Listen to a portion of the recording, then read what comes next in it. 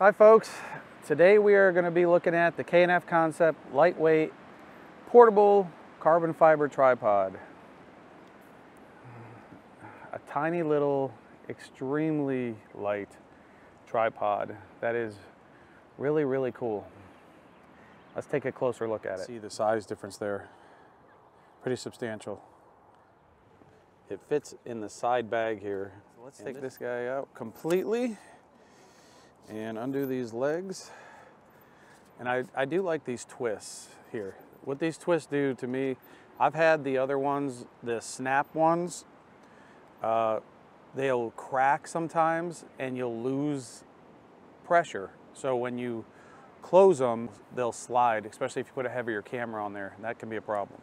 And these guys lock in place with these locks, very nice. They push out and they push into lock in place. You push it out, you can set it up, and they lock. Now they can go down, but once you lock them in place, they can't go up. That's so light, folks. That's the increments for panoramic shots along the bottom. Bubble level, +10, -10 increments. The S210 has the KF28, slightly larger and thicker. This one's the KF25 to keep everything small and more compact. Again, it's got the 90-degree for your portrait mode, which is just a very well-built, solid head with no play. Again, that's one of the keys that I'm always looking for in these heads is play. And then it's got the Allen wrench. If you do start to experience a little play, that's usually where you'll get it. This will start to get a little loose. You just tighten that and you're good. It's just so lightweight. Awesome job by K&F here with this guy. You know. Let's pull out some weight here and stick it on. See what we got going on here.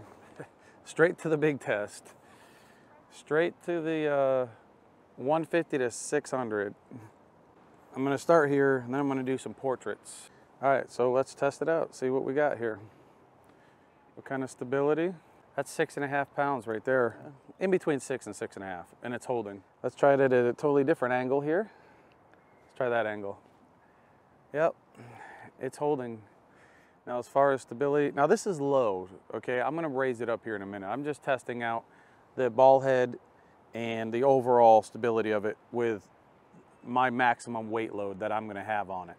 I think this is an extreme for this type of tripod, a lightweight, really portable, smaller, compact tripod. But I wanted to test the limits anyways. This small tripod is gonna be perfect for when I do portrait shoots and things of that nature.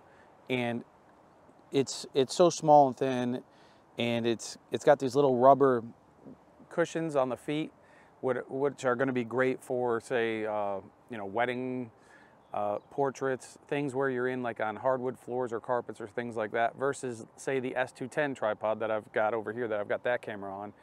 That has the bottom where you can screw it up and actually get the cleats out. So that's more geared for, I'd say, outdoor. It's more rugged. This, to me, seems like more of an indoor / nice day like today type of tripod. I don't think it's necessarily delicate. It feels pretty solid. But anyways, I'm gonna raise this up, see how high I can get it. This is the maximum height I've got it up here.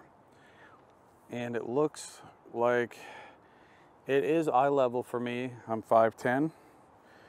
So we got eye level. The sturdiness is okay. It's got a little bit of weeble with the 6-pounder on here. So yeah, this is holding very well. There's no play. Like I said, there is a little bit of wobble, but it's not horrible. So it can support this very, very easily. I don't see any issues here. When this is down all the way, this is very solid. Perfectly usable with this setup. Remote shooting here. Okay, so let's come over here, remote shooting.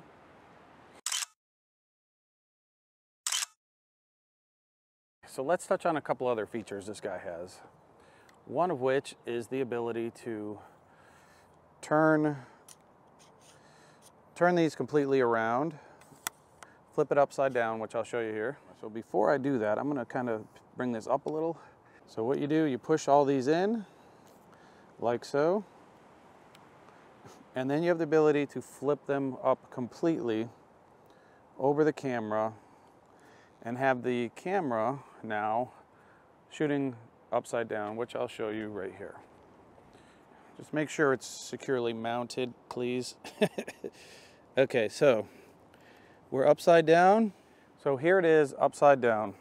Whoa, that gets loose. And then, just like before, you have full range of motion here with the head to shoot really low to the ground and manipulate the camera in multiple ways. And I like this feature actually for when I get moving vehicles. I like getting low to the ground to get their wheels. I like using this to get, I use it to get streams.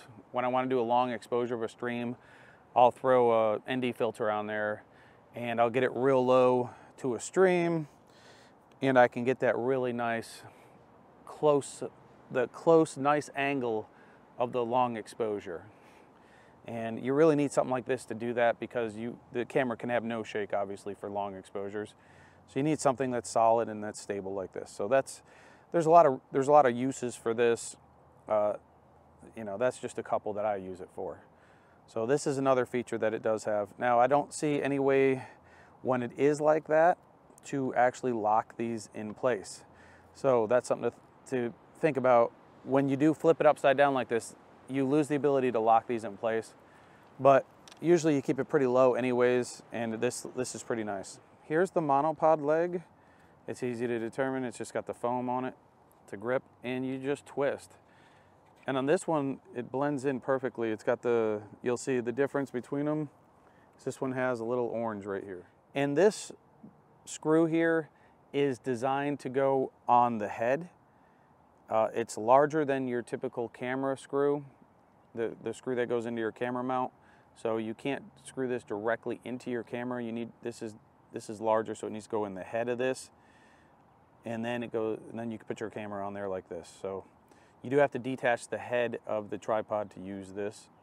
The other thing you could do here is, if you want, you could detach this bottom plate right here, like so, and it will screw in here. The monopod will, and this whole sleeve will come out. This whole sleeve comes out, and then this unit right here actually turns into the monopod. So you can have that whole unit as the monopod. I think the strength of this obviously is the portability, the lightweight. It's very solid. And again, one of the things I love about the K&F Concept tripods that I've learned since I've started using them is that there's no play. Everything's solid. There's no play on any parts of them, which a lot of the tripods that I've gotten have a lot of play in the head, and it'll screw up your shot. So the fact that everything is really firm and tight means that you just don't have any of that camera shake, and it's a really good way to eliminate that. So something that I really appreciate with the K&F Concept tripods. But that is it, folks. I'm going to wrap this up. That is the K&F Concept carbon fiber lightweight travel tripod. I'll have that linked in the description below if you guys want to check that out. And yeah, this is pretty cool, and it folds up smaller than or the same size as my 150 to 600 lens, and it goes in the camera bag the same spot I can use in the camera bag. So technically, this can be transported internally in the camera bag, which is another huge bonus. But yeah, that's it, guys. Thank you for watching.